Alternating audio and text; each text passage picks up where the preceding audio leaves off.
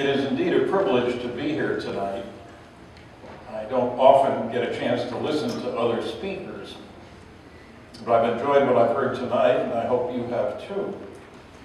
We've sort of come full circle. We started local, we went international, we went local, and I make it universal, or galactic if you like.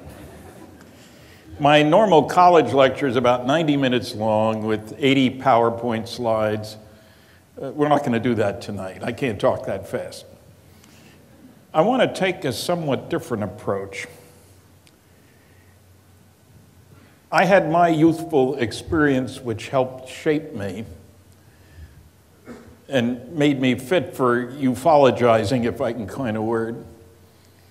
My 5th grade teacher, Rose Gutkin, during a science talk, put science in quotes, told us how the sun stands still and all the planets circle around the sun. And I piped up, Miss Gutkin, I just read it in our encyclopedia, which we bought for 29 cents a volume at the supermarket way back then, in Linden, New Jersey. A name that shall live in infamy. The whole solar system is moving around the center of the galaxy at 12 miles a second, it said. That seemed awfully fast to me. And she said, oh, no, that's not right. This is what it says here. And she went on. And I wasn't accustomed to being talked down to by a teacher, but okay. The next day, I brought in the encyclopedia. And she read it and rather reluctantly said, well, maybe that's right. I learned a very important lesson. Have facts in hand before putting mouth in gear, or head gets chopped off by the authority figures. I was in high school debating, and it came in handy there too. I learned another lesson. Never make up a fact. You can't get by with those. So I have been on the hustings, if you will. I've had a chance to speak in all 50 states. Next month, I will speak in the 10th province, Newfoundland. They finally decided to bring me up there. I just got back from Poland. I've spoken in 18 other countries. My message is usually pretty straightforward. 4 major points. 1, the evidence is overwhelming that planet Earth is being visited by intelligently controlled extraterrestrial spacecraft. In other words, some UFOs are alien spacecraft. Most are not. I don't care about them. 2, the subject of flying saucers, and I prefer flying saucer to UFO because all flying saucer UFOs, very few UFOs are flying saucers. The subject of flying saucers represents a kind of cosmic Watergate. Some few people within major governments, including ours here, have known since July 1947, when a couple of flying saucers and several alien bodies were recovered in New Mexico, that indeed some UFOs are alien spacecraft. 3, there's no good arguments against the first 2 conclusions. And 4, we're dealing with the biggest story of the millennium. Visits to planet Earth by alien spacecraft, successful cover-up of the best data by governments around the world. That's the beginning. Now, in my lecture, I cover 5 large-scale scientific studies. I try to shock my audience into recognizing that there's a lot they don't know. After each of those studies, I ask how many people have read this one. If I'm lucky, it's 2%. One reason for doing this is it keeps the guys who don't know anything from getting a free podium, because they're afraid to take me on when they realize that they don't know anything about the subject. I also find that most people are unaware of advanced technology. There seems to be a strong prejudice that if you're not at a university, you're not doing research. But I spent my time in industry, little companies, GE, GM, Westinghouse, McDonnell Douglas, TRW Systems, Aerojet General Nucleonics, Obviously can't hold a job. That was all in 14 years. I set a record for working on canceled government-sponsored research and development programs.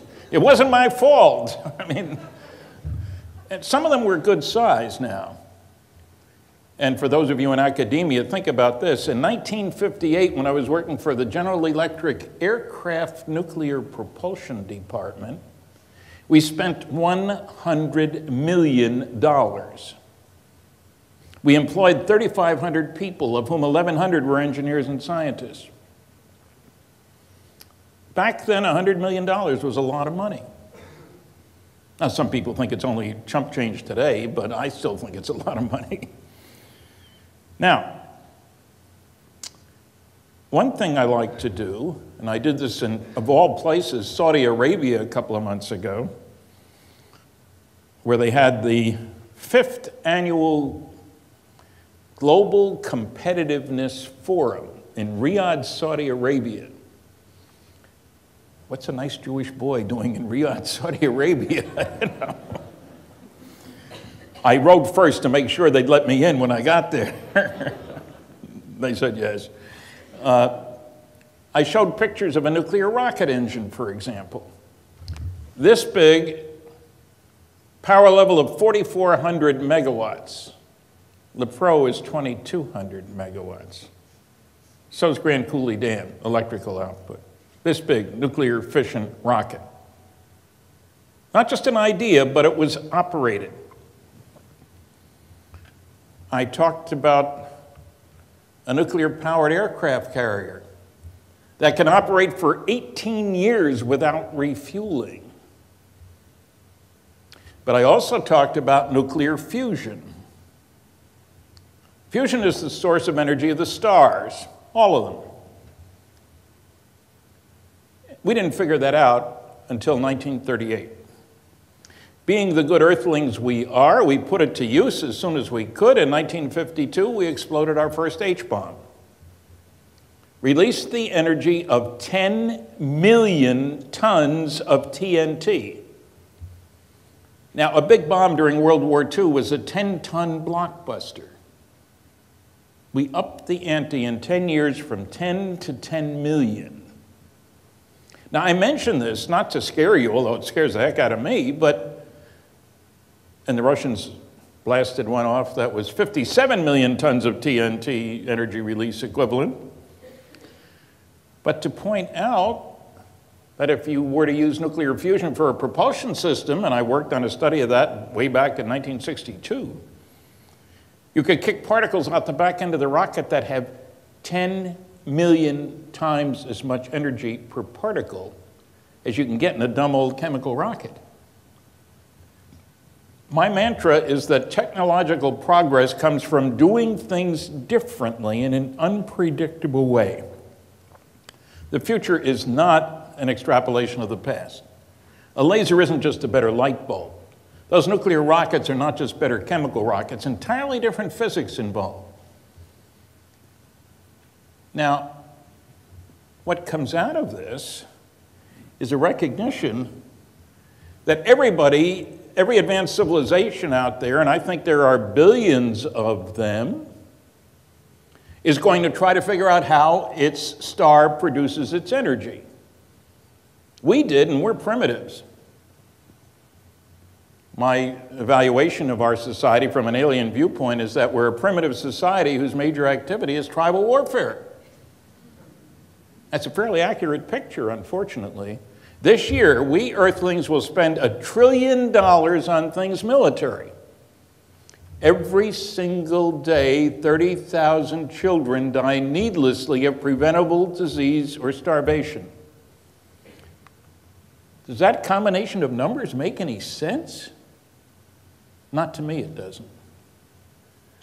We are right at the beginning of a new view of ourselves, and it saddens me to bring the bad news to those who think that man is at the top of the heap. There was a study done about what would happen if we encountered aliens way back in the early 60s by the Brookings Institute. And one of the comments was that one of the groups that would be hurt the most would be the scientists. They suddenly realized they weren't the big shots they thought they were. I think we live in a neighborhood, a galactic neighborhood, that's chock full of intelligent beings. One reason for coming here is to make sure we don't go out there. You see, flying saucers finished the job that Nicolaus Copernicus started of taking man out of the center of the universe. You remember old Nick, 1543. He had the gall to publish a book, the same year he died, so he wasn't burned at the stake, a book which said that the Earth was not the center of the universe, the sun was. The book was banned for 300 years. Now we realize, Kepler results just found, another 1,200 and some exoplanets. 60 years ago, we know there aren't any other planets out there. If there were, we would know about it. There goes arrogance again. The basic syndrome is, if that were true, I would know about it, says the smart scientist and the smart journalist. I don't, so it must not be true, and I'm not going to waste my time learning about it. That's why I have to write books. You're not going to find the information in the newspapers. Incidentally, we went over already. One quick plug. There are 5 books out there. They're all autographed. 2 of them are by 2 of us, and it's autographed by both. They're only $15 each, and 20% of the funds go to the MD Association. I want you to think about the fact that when you look up in the sky, you're off in a corner of nowhere. We're nobodies. Maybe if we looked around a little bit, we could learn how to be somebodies. Thank you very much for listening.